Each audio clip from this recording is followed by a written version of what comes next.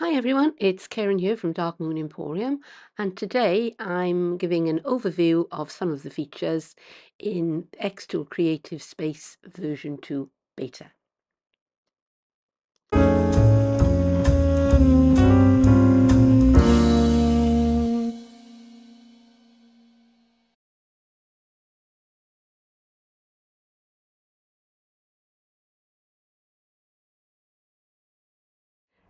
Let's begin by opening up XTool Creative Space.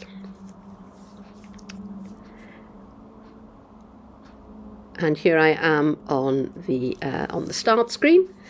Now I've already created an account with XTool and I've logged into my account. The first time that you use this, if you want to, if you choose to, you can set that up for yourself. Along here I have some of the projects that I've been previously working on, but we're going to start with a new project. So at the moment I'm connected to my F1. However, I also have a D1 Pro, and what I'm going to do here is something that I could not previously do, and that is open up, I'm going to call it a new session, a new tab. I'm going to come to my device menu here, and I'm going to click on devices available, and as you can see I have the XTool D1 Pro. I have two because I have it connected via Wi-Fi and by USB, so I'm going to click on connect device, and I want to connect via USB just to show you that on the Wi-Fi side of it I have the D1 Pro and the XTool F1. It's been a long day and I am burbling, never mind. Okay, so I'm going to select X1 D1. It gives me a little bit of warning saying, are you really sure you want to do that? Because, you know, you could lose some work. I'm going to switch, so I am sure. So, over on the right hand side of my screen here, I have a few things to look at. So I have framing and process, which we've been using like as long as we've been using an XTool laser, haven't we? And I got a nice little picture of my D1 Pro, so just in case I wasn't sure which machine I was using. I have a mode menu, so this gives me access to all of the modes for the D1, which are process on the flat surface, use a rotary, to use the slide extension if I have one of the kits that makes my my machine virtually twice as big, and screen preparation, which allows me to laser the XTool screen print for the screen printer, which I do have. I have a materials menu here, so I have a list of different items that the machine may be able to laser for me. I haven't got any project on the canvas at the moment, so I'm not going to select a material. Processing path, I can let the XTool decide which is the best way of working on things, or I can define how the order in which I want things to run myself. Again, I have nothing on my screen at the moment, so there's nothing to plan. There's no processing path to worry about. And my processing start point. So here I have relative coordinates, or if I click on that, I have absolute coordinates. Relative coordinates starts your project from where you manually place the laser head, where you place that module. The absolute coordinates starts your starts your project, starts burning your project from home. Okay, which is up here, 0, 0. Right, okay. So before we switch over to the F1 and see what's different there, there's a couple of other things here that we want to look at. So if I click on the 3 dots, I can go to the user guide, which will take me to XTool's website, and I can go away and I can read all about the software there, or I can go to device settings. So I have the basic information, which tells me things like the serial number and so forth of my machine, but what I want is working parameters. So this is where I set my preferences. I can position my D1 with the red cross or with the laser spot. I turned off red cross within a couple of weeks of having the machine because I couldn't figure out the offset and it was giving me fits. But if I do choose the red cross, then I can also set out what the offset is. Okay.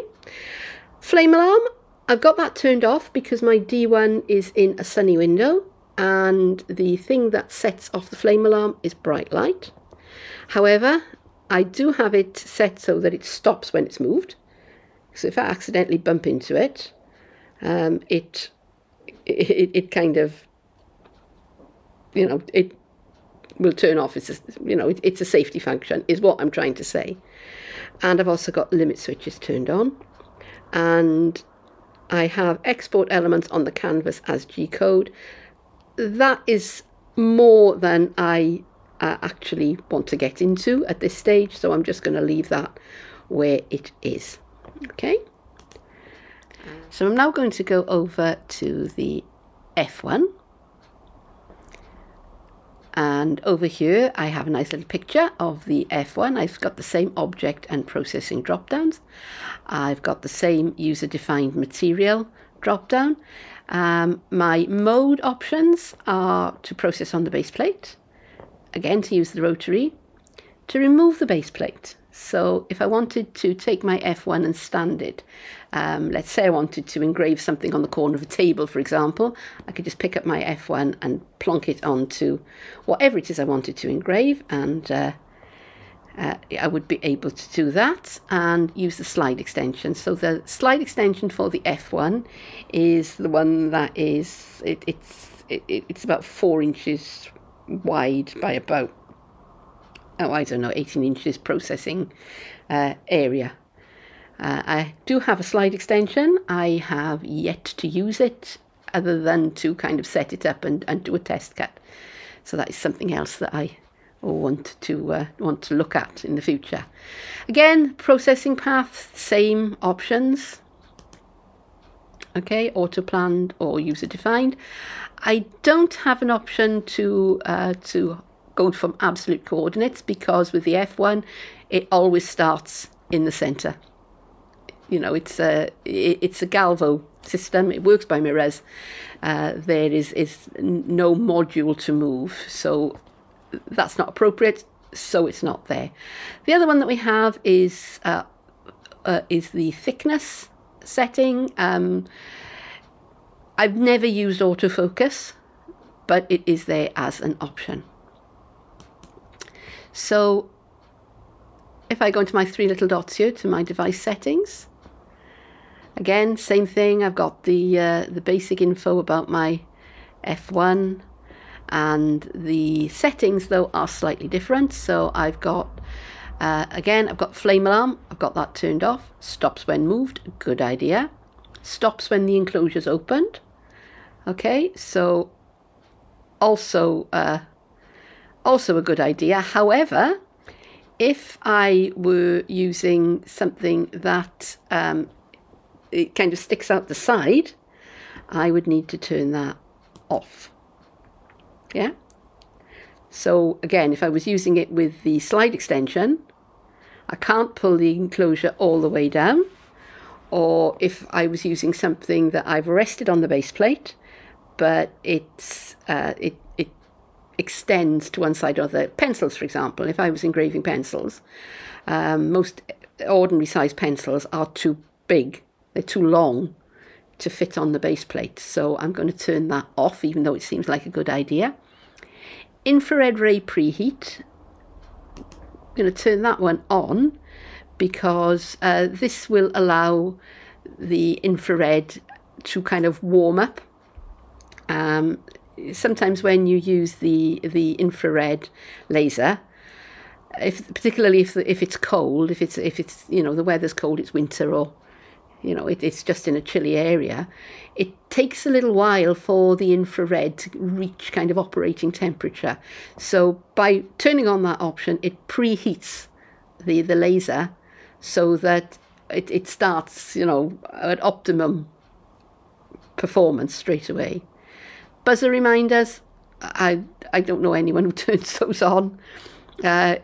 We practically had a party when that was released as a feature, because the buzzer, it says buzzer, it's a beep. Okay, if you haven't got an F1, it's a beep, and it's a loud beep.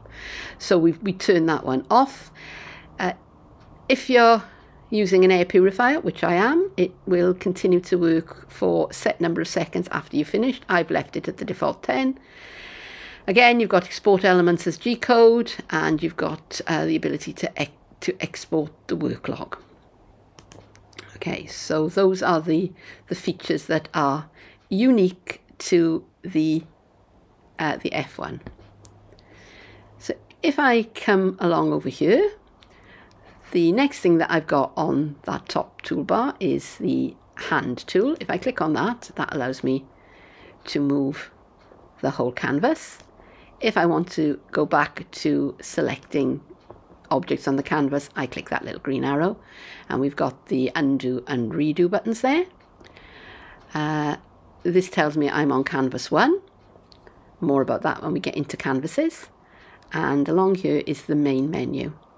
So we have File, which are things you'd expect: New, Open, Import, Close, Save, Save As, Rename, Export as SVG.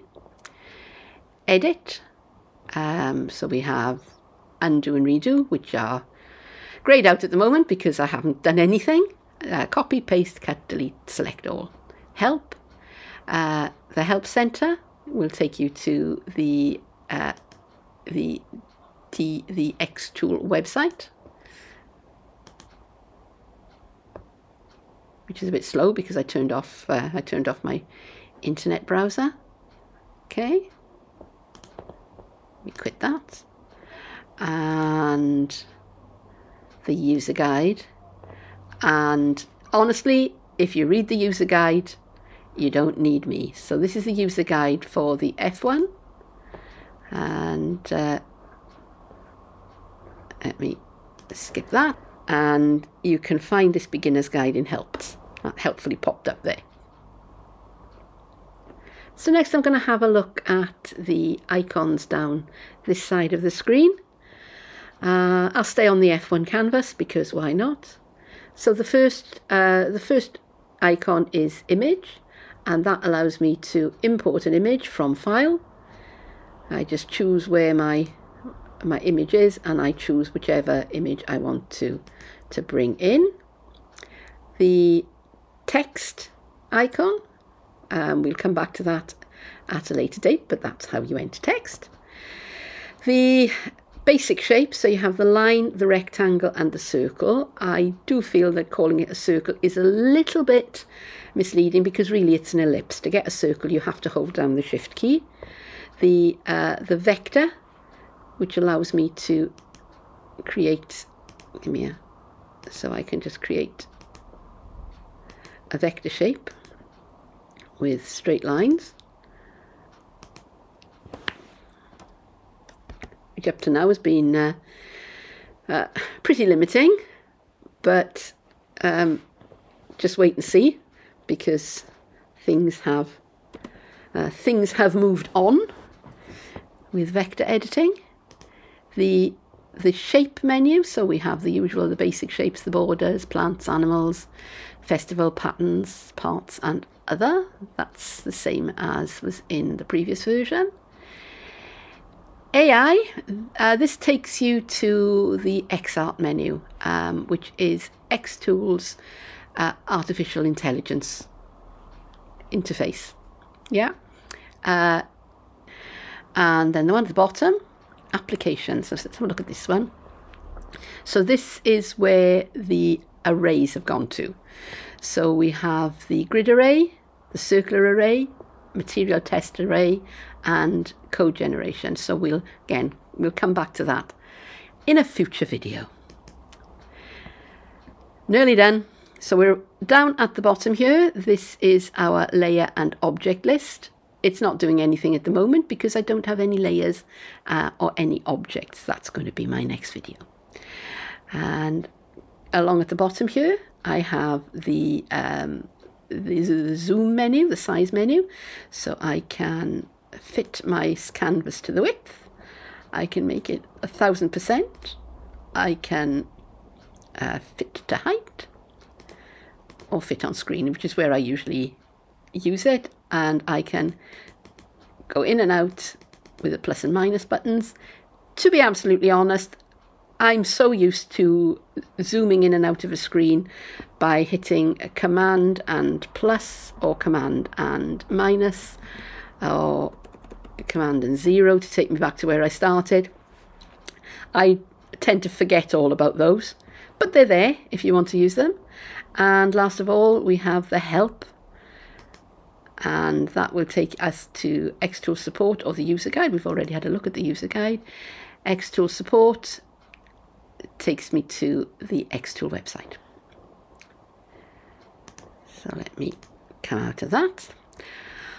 Okay, so I'm going to stop there because that's quite a lot to take in. My next video, I think, all right, don't hold me to this, but in the next video, I think I want to look at layers and objects and text. And if you found this video helpful, then please do hit the like button. You know where it is. Thank you very much for staying with me until the bitter end, and do come back and see me again sometime soon, won't you? Bye-bye.